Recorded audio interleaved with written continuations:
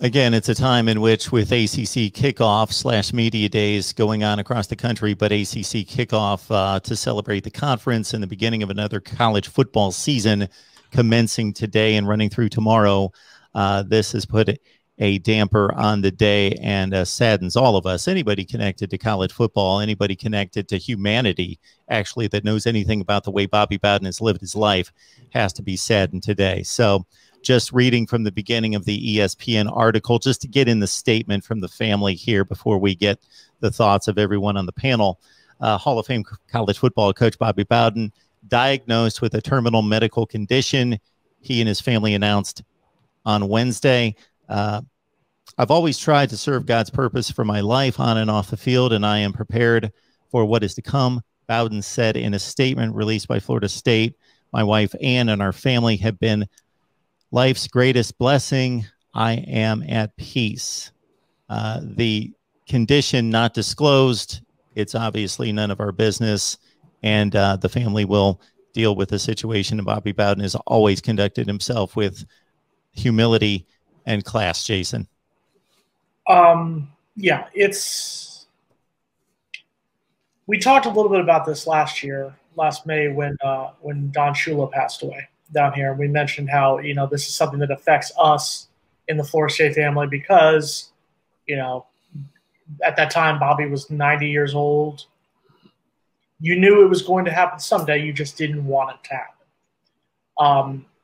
It makes it harder when you have the Bowden family making this announcement saying that the inevitable is going to happen.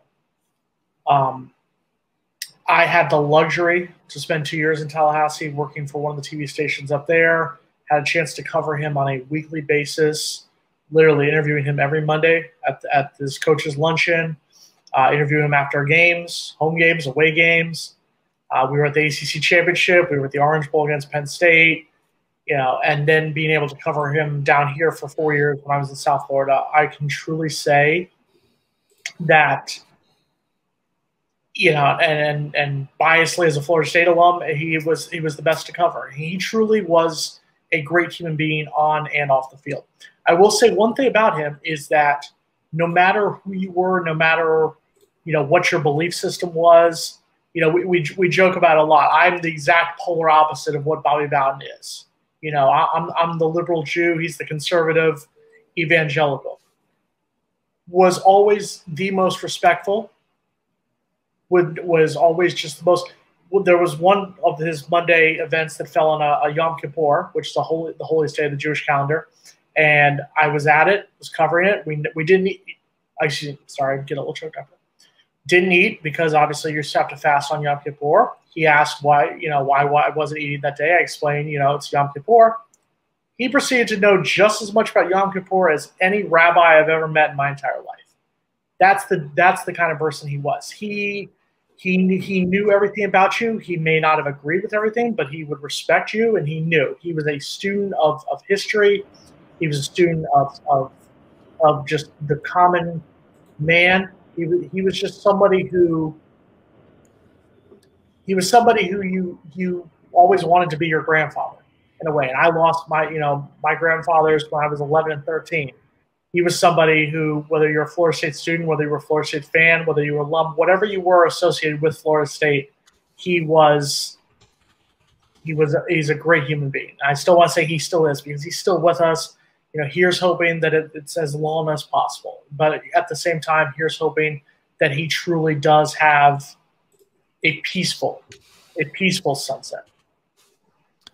Logan, if you're good, because of possible technical and time conditions, we got Big Game James Coleman on the line. We hope, who always adds a great deal to the show, but especially considering the news of the day. James, can you hear us? Yeah, I can hear you. I'm driving. James, of course, we want to hear from you. We appreciate you stopping by and thinking of us right now. It sounds like you're in the car. James is extremely busy, can't join us on a regular basis, but he knows he's always welcome for this hour and any time on this channel. James, of course, we appreciate you stopping by. Your thoughts on this day? You know it's coming. I mean, the man's 92 years old. He's not getting younger. But still catches you off guard. That's my father is a complicated man. I don't know any of my grandfathers, but he's probably the most solid man that I've had in my life for at least that period of 4 years when I played, and even continuing.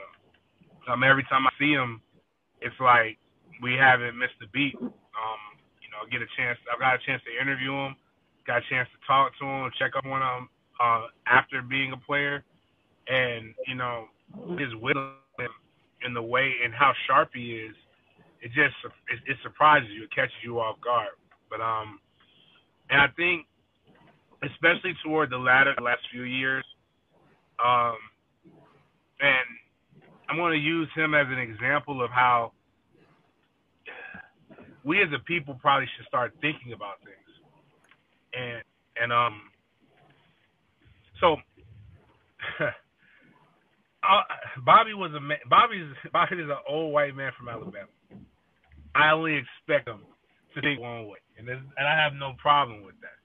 But if I'm to erase because of who he believes, and some of his decisions, what he meant for me for 4 years, because without him, I don't know I am what I am right now.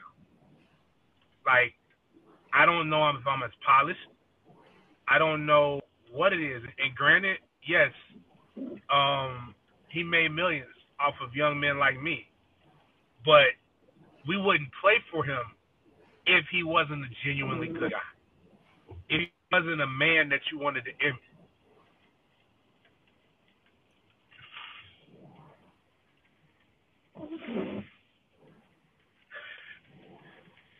If he wasn't a man you wanted to emulate.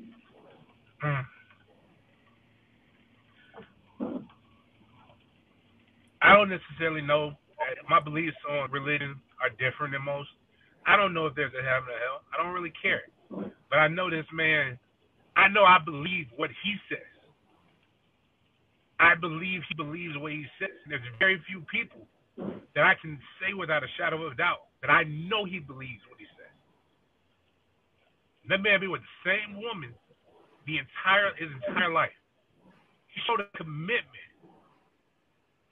It was not just to his university, but to his coaching staff, that even toward the end of his career, that nobody would show to him. This man could have went to Alabama in a heartbeat. He could have went to other places. He could have went pro. But instead, he saw something in the city in Tallahassee that he wanted to develop, that he wanted to impart, and made it and created a blue blood. We ain't been playing for. We don't have what my friend called leather helmet money.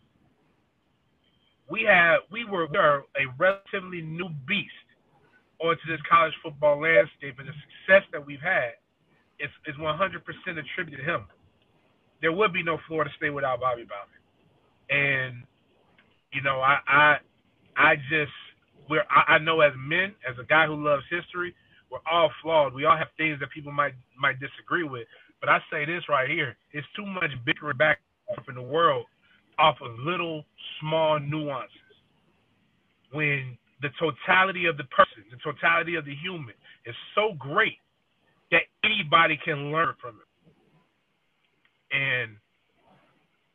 And the way that guys who truly understood that played for him, it permeates through everything. Like, my son is 8, and he thinks he's going to play for Bobby. He thinks he's going to play for Bobby Bowden one day.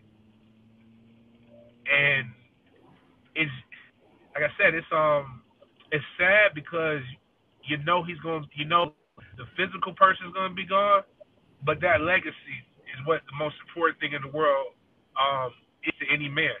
And that legacy is what I would look at. I mean, I don't fault that man for any decision that he's ever made, because everything he did was for what he felt was best interest of the university, but the best interest for his family and those that he considered family. So I was blessed to play for a legend, and not everybody can say that. So that's my take on Bobby's death, without trying to get too deep into it, because I've purposely not commented on it all day because I don't want to cry. I don't like crying. Well, James, thank you for saving your comments for us. We appreciate that. I do actually want to ask Logan a question. I want to ask James as well, because both of you guys grew up in Tallahassee, where you were, you were around not just the success of Florida State on the field, but you also were around what Bobby Bowden meant off the field, what he meant to that community. And James, you so brilliantly touched on that. Logan, I want to go to you. You came to Florida State a little bit after James and I. Mm-hmm. Talk about what it was like growing up in Tallahassee around that Florida State program that had Bobby, and what it was like growing up around Bobby Bowden in that program. Well, it was number one. My dad always wanted me to go to Bobby Bowden camp, so I'd be there every year while I was young, and that's something I think a lot of people now my age, even a little bit older, would say. I got to take a picture with the GOAT, with Bobby Bowden, and spend time with him. And I'd actually go to a lot of the booster. My mom was heavy with a lot of the booster meetings, so I would be there next to him, sitting on his lap while he was signing autographs for a couple of years. And looking back at it now, it's just crazy, to think what a presence he's made here in this town. I mean, the news today spreads so quickly, and that just goes to show how much care there is for Bobby Bowden, not only just coach, but also the family, Miss Ann. I mean, everybody knows that family. They know where they live, and everybody's very respectful to that family, and they care a lot. And, being a young guy, a young kid, being able to go to these games and just knowing from my dad about, how well Bobby Bowden represented himself, how he represented Florida State, how he represented Tallahassee, was huge. And, how, James is saying too, as a player too, how he was representing that whole entire university and being, for some of them, a lot of father figures to them. And it's the news today is nothing that you want to hear. And I've got two pictures hanging above my bed of me and Bobby Bowden. It's just everybody. It seems like everybody's kind of got one of those because that is the man, the myth, the legend that did this and built Florida State to what it is, and the program, and not even just the program, but overall as a university. You think of FSU, you're instantly thinking about Coach. So, James, when the day inevitably does come, and like I said earlier, hopefully it's as long as possible. Hopefully we get as much of Bobby as possible, but we want it to be peaceful. What is his legacy? We know about the wins. We know about the championships. What is his legacy to you? To me, is pretty simple. He's a guy who for the better part of life led and molded young men to become leaders, fathers, businessmen, great football players. I mean, I guess to use today's terms, he was a stimulus package for the hood. He took a lot of us out of our situations and made us into six, 7 figure men. His example and his lifestyle and his charitableness, his philanthropy has influenced guys like me to go give a little bit of money, go try to do book bag drives, but to as big as Ward Dunn, giving homes to the people who look like, to people who grew up similar to him. It's but the discipline, the rhetoric.